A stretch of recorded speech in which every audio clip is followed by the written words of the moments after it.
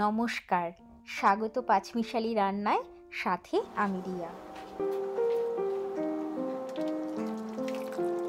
শীত তো প্রায় পড়েই গেল, তাই আজকে নিয়ে এসেছি বাঙালির শীতের ফেভারিট আলু ফুলকপির ডালনা। প্রত্যেক মঙ্গলবার চোখ রাখুন আমার চ্যানেলে। আর ভিডিওটা শুরুর আগে অনুরোধ জানাবো, আমার চ্যানেলটা সাবস্ক্রাইব না করে থাকলে অবশ্যই সাবস্ক্রাইব করে নেবেন, আর পাশের বেল আইকনটা প্রেস করলে নেক্সট ভিডিও আপলোড করলেই আপনি নোটিফিকেশন পেয়ে যাবেন।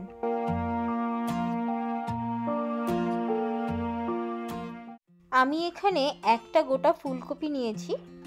ফুলকপির ফুলগুলোকে ছোট ছোট টুকরো করে নিয়েছি। দুটো মাঝারি সাইজের আলু আমি ডুমো ডুমো করে কেটে রেখেছি। খানিকটা ফ্রোজেন মটরশুঁটি নিয়েছি, চাইলে আপনারা ফ্রেশ মটরশুঁটিও ইউজ করতে পারেন। নিয়েছি খানিকটা টমেটো, আদা আর কাঁচা লঙ্কা।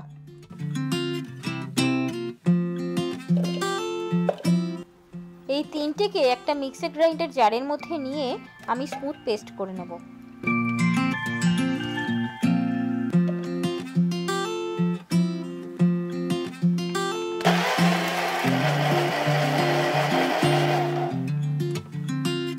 ফোড়নের জন্য নিয়েছি তেজপাতা, শুকনো লঙ্কা, দারচিনি 1 ইঞ্চি, 2-3টে টুকরো, 2-3টে লবঙ্গ আর 1 চামচ জিরে। খুব সিম্পল একটা মশলা বানিয়ে নেব, তার জন্য নিচ্ছি হলুদ গুঁড়ো, লঙ্কার গুঁড়ো আর জিরের গুঁড়ো। সামান্য একটু জল দিয়ে এই 3টে মশলাকে গুলে রেখে দেবো।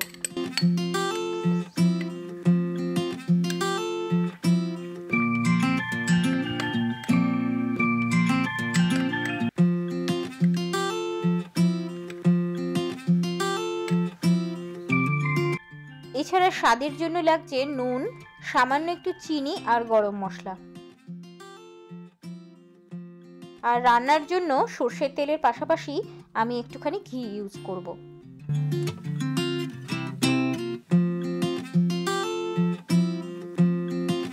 সবার আগে ফুলকপিগুলো একটু ভাপিয়ে নেব। তার জন্য একটা ডেচকিতে নুন আর গরম জল দিয়ে ফুটিয়ে তার মধ্যে ফুলকপিগুলো দিয়ে দিচ্ছি। আর ম্যাক্সিমাম 4-5 মিনিটের জন্য ফুলকপিগুলো সামান্য একটু ভাপিয়ে নেব। ফুলকপির ফুলের রঙগুলো একটু চেঞ্জ হলে জল থেকে তুলে নিয়ে একটু ঠান্ডা জলে ধুয়ে নিতে হবে। এবার কড়ায় খানিকটা সর্ষের তেল দিয়ে গরম হতে দিতে হবে। এবারে এতে নুন হলুদ মাখানো আলুগুলো দিয়ে ভেজে নিতে হবে।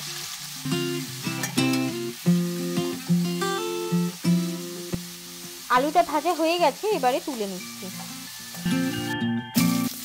এবারে ওই একই তেলে ফুলকপিগুলোকেও ভেজে নেব। মনে রাখতে হবে ফুলকপি আর আলু দুটোই কিন্তু হাই হিটে ভাজতে হবে।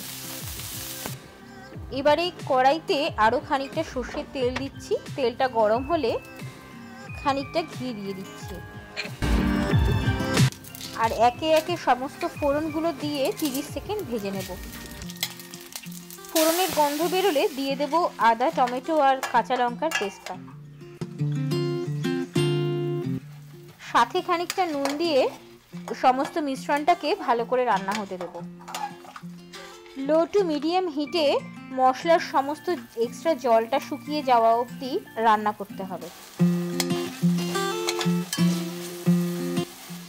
এবারে অল্প অল্প জল দিয়ে মশলাটা কষিয়ে নিতে হবে যতক্ষণ না পর্যন্ত মশলা থেকে তেল ছেড়ে যাচ্ছে। এরপর হলুদ, লঙ্কা গুঁড়ো আর জিরে গুঁড়োর মিশ্রণটা দিয়ে দিতে হবে। আর আবারও অল্প অল্প জল দিয়ে সমানে কষিয়ে যেতে হবে যতক্ষণ না পর্যন্ত তেল ছেড়ে যায়। আমি এখানে মশলার বাটি ধোয়া জলটাই ব্যবহার করছি।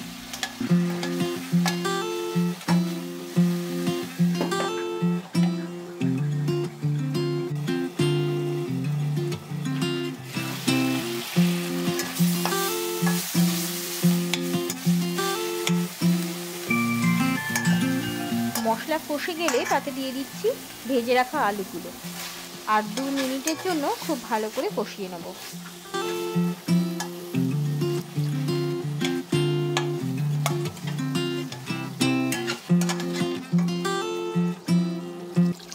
এবারে যেরকম গ্রেভি রাখতে চান সেই হিসেবে খানিকটা জল দিয়ে আলুটা সেদ্ধ হওয়ার জন্য রান্না করতে হবে ঢাকা চাপা দিয়ে।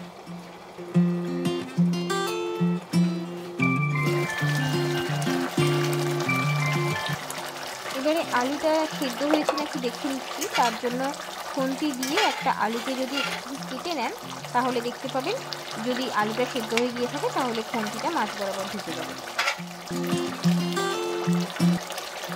এবারে অ্যাড করে দিচ্ছি ফুলকপি ভাজাগুলো। আমি সাথে আরও একটুখানি জল আর অল্প একটুখানি নুন দিয়ে আমি কপিটা এবারে সেদ্ধ হওয়ার জন্য রাখবো। কপিটা যেহেতু ভাপিয়ে নেওয়া এবং ভেজে নেওয়া, তাই জন্য কপিটা রান্না হতে আর কিন্তু খুব বেশি সময় লাগবে না। এবারে এর মধ্যে আমি ফ্রোজেন মটরশুঁটিগুলো দিয়ে দিচ্ছি। আপনারা ফ্রেশ মটরশুঁটি ইউজ করলে একেবারে ফোড়ন দেওয়ার পরেই মটরশুঁটিগুলো দিয়ে ভেজে নেবেন।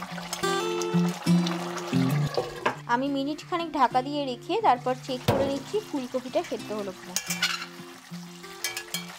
আলুর মতো একইভাবে খুন্তিতে একটুখানি চেক করে নিতে হবে। রান্নাটা প্রায় হয়ে এসেছে। এখন অ্যাড করে দিচ্ছি খানিকটা চিনি। যেহেতু নিরামিষ রান্নাতে একটুখানি মিষ্টি মিষ্টি হলে ভালো লাগে, তবে খুব বেশি চিনি লাগবে না। আর তারই সাথে দিয়ে দিচ্ছি খানিকটা কিশমিশ বাটা। নেড়ে ছেড়ে নিয়ে তাতে খানিকটা গরম মশলা দিয়ে দিচ্ছি আর বাকি ঘিটাও দিয়ে দিচ্ছি।